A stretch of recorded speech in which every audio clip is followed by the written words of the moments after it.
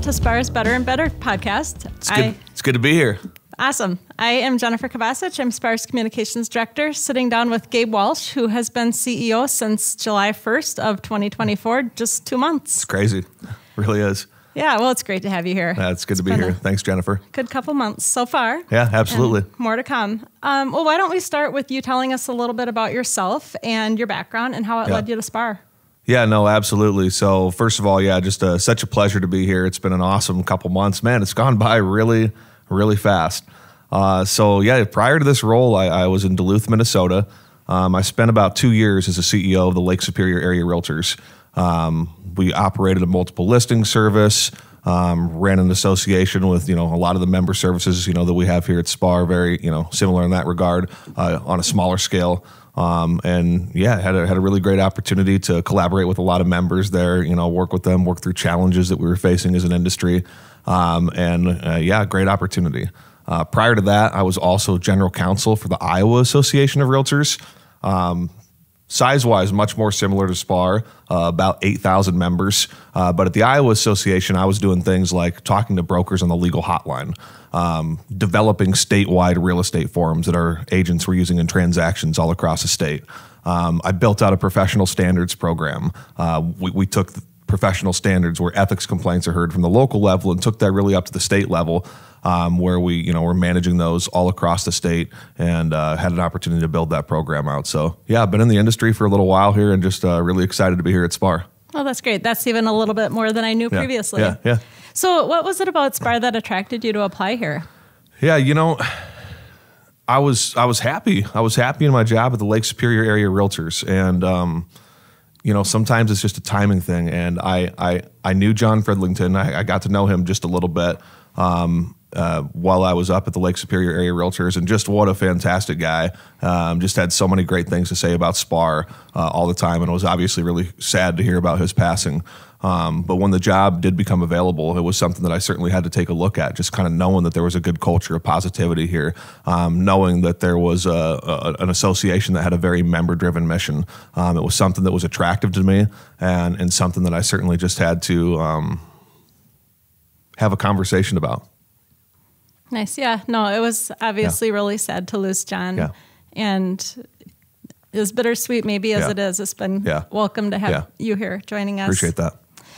I'm curious, what was your initial impression of SPAAR before being named CEO? And I know you alluded to it a little bit in that previous answer, but how has it held up in these couple months that you've been here? Yeah, one of the things from the second I really got to a point where it's like, I'm going to consider this job, going down all the research, having the conversations with people, learning more about the organization, it became so evidently clear to me, even before an interview process started, that this was a very member-driven organization, which is very, very important, because that's the type of organizations that I've been involved in, that I've been in senior leadership positions in, that I've had the opportunity to run. And I strongly believe in organizations that really keep the member first in everything. And that was something that, from the outside looking in, really seemed to be the case with SPAAR, and it's definitely lived up to that in every way imaginable since I've been here, and even more. Yeah, absolutely. Yeah. And I think from a staff perspective, we see that too. Members are involved in every aspect of the decisions we make. The culture, just from the staff to the members to the leadership to everybody, it's just such a culture of positivity. It sounds cliche when you talk about the word family, but it really is an environment where people are truly supportive of one another. The relationships are more than just, selling real estate, and the relationships really are authentic. And that's a huge part of making your day, coming here, all the better. Yeah, no, absolutely. Well, I'm curious, and obviously we've seen some of it so far, but what are the skills and experiences that you brought with you that you feel like are an attribute to SPAAR? Yeah, whether it was sitting in my role as the General Counsel for the Iowa Association of Realtors, where we were trying to build out a statewide professional standards program, right? Or whether it was serving as CEO at the Lake Superior Area Realtors as we were dealing with the announcements of the NAR settlement agreement and the upcoming practice changes and all those different things. In every role that I'm in, probably my biggest skill set is, I think, my ability to unify people, bring people together, not to micromanage people, but to bring people in a way where you recognize that there's people who have certain skill sets that need to be at the table, that need to help push an issue forward or make a change. And, in all my roles, I've been able to really rally those people together to move forward in a positive way. And I think that's the biggest skill set that I've bring to this organization. And I think that's a skill set that, hopefully I've brought to this organization so far in the last 60, 70 days.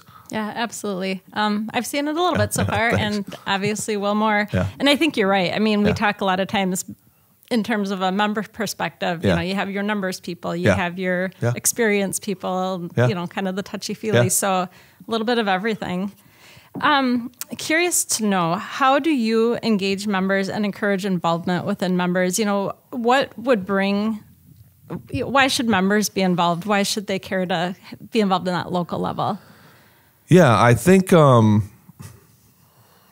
that's a great question. Obviously, as somebody who works for the association, I'm going to be saying get involved, get involved, get involved. But really, I think it's something that everybody should consider, because you think of it like, man, it's going to be this huge time commitment, and I'm trying to sell real estate, and I'm trying to be at kids' sporting events, and I'm trying to do all these things. How am I going to have time? But I would just encourage everybody to really try to make that a priority. And involvement doesn't have to mean being on the board of directors. It doesn't even have to mean serving on a committee. It could mean calling you, Jennifer, and saying, hey, I'm really good with social media or marketing, and I've got some really good ideas. I don't have a committee that I could serve on, but I can give you a half hour of my time to give you some ideas to maybe help the organization. If that's how you want to get involved to start out, that's a great first step, right? Because I think once you are involved and once you're here, you see that this is just a great community to learn more, to grow more, to understand the industry more, and to be a part of something bigger than yourself that directly will have an impact. You may not see it on a day-to-day how this impacts your business, but if you're here for a while and you really sit down and see all the issues that we're dealing with, you'll see that this does truly make an incredible amount of difference in the lives of our members, the work we do here. Yeah. One of my favorite things is just experiencing and witnessing the connections, seeing members kind of introduce each other. Absolutely. It's fun to watch. It's a blast. You see it kind of blossom a lot of times. It's so authentic, Mm-hmm. So at SPAAR, and you know this, but a lot of what we talk about is value proposition, and much of it is based on member feedback and hearing what the members, what they want, what their needs are. What are some of the benefits of membership from your perspective that tap into that? Well, there's obviously a lot of benefits that we have, right? I mean, from the more day-to-day side of things, if I'm standing on the front porch of a property and I can't get into this house because my electronic key isn't working and my client's getting upset and I need to be here in 10 minutes, how can you help? Obviously, those are the kind of the value things that we are able to provide sort of on a day-to-day basis, or trying to help you access a certain form to deal with a client in a transaction, or helping try to calm a situation down if a client's upset at another agent and pointing them in the direction of how to file an ethics complaint, or how to get somebody to come in and step and help with those things. We have some of those more day-to-day value propositions, but the value propositions that are so massive, our association, that sometimes you don't really understand them until after they happen, is like our advocacy. We have 2 government affairs directors, a senior vice president of advocacy, that are focusing constantly on issues that impact your bottom line, that impact your day-to-day business. And that's not just happening here at SPAAR. That's, as a Realtor member, happening at the local level, the state level, and the National Association of Realtors. Think about COVID-19. Think about the pandemic in 2020. We literally, as an industry, I was in Iowa at the time, but we're wondering as an industry, are we going to get shut down? Are people going to continue to be able to transact real estate? Are people going to be able to tour properties? It was scary times. And now you look back and like, oh, that would have never happened. We were really worried at the time that could happen. And my understanding in Minnesota, that was the same exact thing. But because of the relationships that we can build, we were able to make sure that we remained an essential service throughout that time period. You look at the advocacy on the national level, the National Association of Realtors was involved in, negotiating deals and advocating for increased, unemployment benefits for realtors who, as independent contractors, normally weren't able to receive those benefits historically. But I would argue through the great efforts of the National Association of Realtors, those sort of things became available to realtors for the first time ever. So again, you don't see those day to day when you're paying your membership dues, but when you really think about over time how much of an impact those dues have on your business and your livelihood and what your life might have looked like if you were shut down for a year at that time, that's a huge value proposition in and of itself. Yeah. I remember that in those early days. Yeah. Yeah, and so many others, but that's just to name one. I mean, Yeah. huge one. Absolutely. SPAAR is unique. I mean, we have this huge geographical area covering 12 counties. And I'm just curious from your perspective, you know, what is some of the work that we do, or in your role as CEO, how will we reach all the members within our geographical area? Well, I can say our wonderful team here that I have the honor to work with every day. I mean, Jennifer, I know we've sat down in meetings together where we talk about planning events and getting messages out. And the first thing our staff's talking, how do we make sure we get our north, south, east, west, different areas of our membership? Let's not just have stuff in the metro area. Let's make sure we get out to our more rural areas of our membership. So we're constantly trying to figure out ways to get our message out to those places. That's especially important to me. I'm kind of a rural Iowa, rural roots kind of guy. I grew up in a town of 1,800 people. I graduated high school with 39.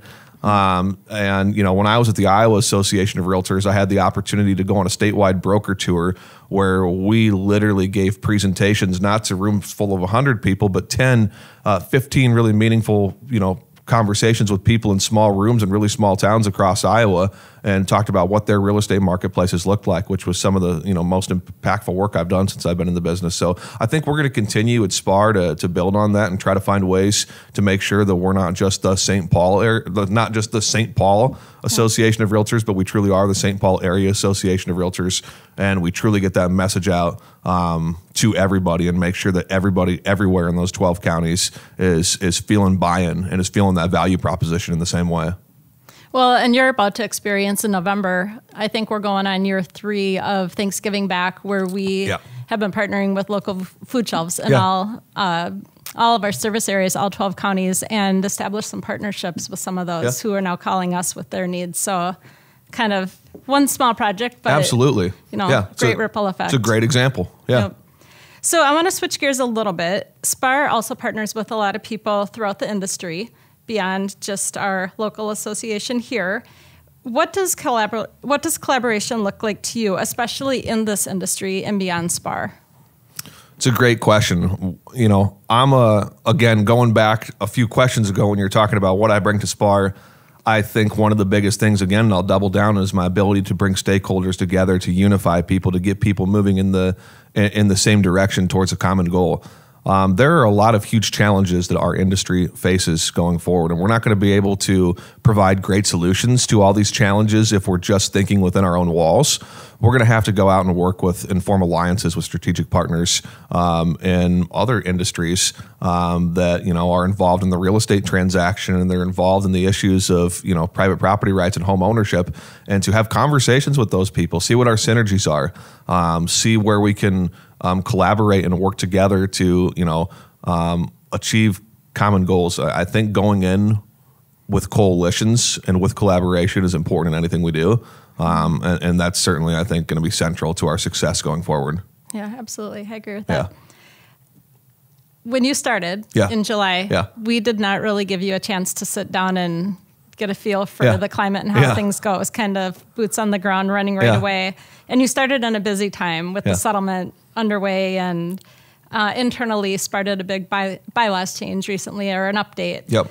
Can you talk a little bit about what each of these means for SPAAR and their respective initial impacts for members? Yeah, there was no trial introductory training period for the job. Let's just say that, and not to, you know, that's to be expected. But it was definitely. I can't think of a busier time to ever walk into a position like this, as you've alluded to, and there's a lot going on. Yeah, we did a pretty comprehensive bylaws change. And we just brought that to a membership vote, and understand how this worked in process. Our board of directors said, okay, it's been years since we've done just a general bylaw update. Let's do that. About a decade. And I mean, 300 and some changes that were mostly non-substantive that needed to be changed. But then a few other key changes. One of those, the most prominent one probably, is the bylaw change that said you no longer are required to be a realtor to participate in the multiple listing service through SPAAR. That was a big fundamental bylaw change that we had. And as an organization that we are, our board doesn't just make those bylaw changes themselves. The members by a vote actually approve and are the final stamp on any changes to the bylaws. So from pretty much the day I got here all the way up until the vote on August 15th, we were making sure that we had plans in place, right, to facilitate this change to having non-realtors be part of the MLS. There was a lot of conversations internally, obviously, that we had to have to facilitate if that vote were to pass, and preparing for if that vote were to pass. And we had lots of conversations. We had lots of conversations with brokers, with agents, information sessions, lots of blog posts, frequently asked questions that we put together, right? We tried to make sure that the membership was very educated on what these proposed changes were so they could ultimately make the decision on what they wanted to do. And with certainly, I think 60+% of the vote, all those bylaw changes, 65+% of the vote, all those bylaw changes did pass. Yeah, no, that was a big undertaking, but it was great to have so many members involved and share their opinions and perspectives. Absolutely. So this seems like a good segue. I know coming up in a couple of weeks, September 17th to be exact, we are going to be having a conversation talking about 2024 and beyond, and you're going to be partnering with a few local folks. Do you want to talk a little bit about that and just kind of share the invitation via this podcast as well? Yeah, absolutely. September 17th. 9:30 a.m. Double check the calendar. Myself, Tim Dane from North Star MLS, Josh McFall from the Minnesota Realtors, the CEO there, John Kopecki, Vice President of Legal Affairs for the Minnesota Realtors, and myself are going to get together. Our wonderful president, Amy Peterson, is going to moderate a conversation that we're going to have about kind of what's been transpiring in the industry, what all these practice changes meant on August 15th, August 17th, what they might mean for the industry going forward, and just really having a dialogue and a conversation of everything that's transpired. So what we're doing for this is we're asking brokers that manage offices to actually register on behalf of their entire office. And we want you to have office meetings, bring your agents to your office spaces. And if you do that, you can broadcast our panel right from your office. We'll send you a gift card so you can get breakfast, refreshments, whatever that looks like. But it should be a great opportunity to kind of learn more about what's happening. So definitely would welcome you to that. Yeah, I think that'll be a great discussion. And my understanding is we have at least 15 offices already on board. So it should be a pretty robust conversation. Awesome. Well, I don't want to end this podcast conversation without just asking, what are some of your hopes and dreams for SPAAR? Yeah. Look, I think this is just a good chance to kind of just talk about where we kind of find ourselves right now as an industry and as an organization. There's no way to put it other than to say that we are in a period of transition and we are in a period of great change. And when you talk about change, it can be pretty scary. It can certainly be scary. And people definitely, myself included at times, right, can get very used to the way we do things and get comfortable in sort of our day-to-days. And right now, we're finding here at SPAAR every day that we're having to get kind of uncomfortable. And we know that you out in the industry right now throughout these changes have found yourselves getting a little uncomfortable because it's something different. But look, the practice changes that took place, to the extent that they help consumers better understand the transaction, better understand how our agents are getting paid, better understand how representation works, right? Those are things that we've always cared about as an organization. Those are good things. And those are some good outcomes, certainly, of this settlement. And this is just an opportunity for all of us to really say, what's next? How can we do better? How can we improve our business? How can we make what we do even more transparent?